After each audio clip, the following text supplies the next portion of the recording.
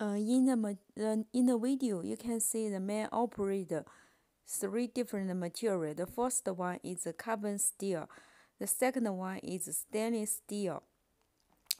Different material has different focus.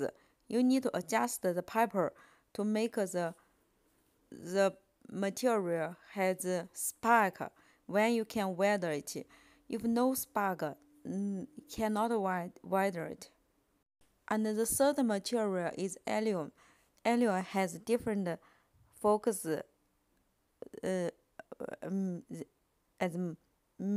mild steel and stainless steel. When it has sparks, you need to weld the material fast, then you can weld it well.